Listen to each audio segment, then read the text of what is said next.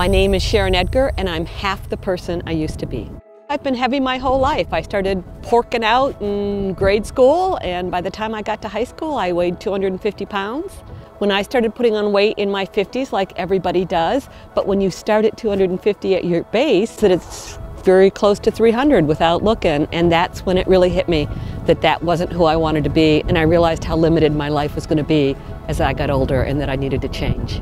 Counting how many calories I ate a day and realized, oh my God, I was probably eating close to 3,000 calories a day without realizing it. I counted calories and exercised. I did it the way you were supposed to do it. Being outdoors has become a big part of who I am. I hate running, but I love walking, I love hiking, and I love bicycling. So you just gotta find the thing you love and keep on doing it. Look at me, I've lost 140 pounds. I'm half the size I used to be. I feel so much lighter than I did before.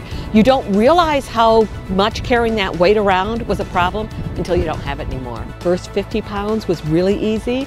The second 50 pounds, not as easy. The last 40, not easy at all.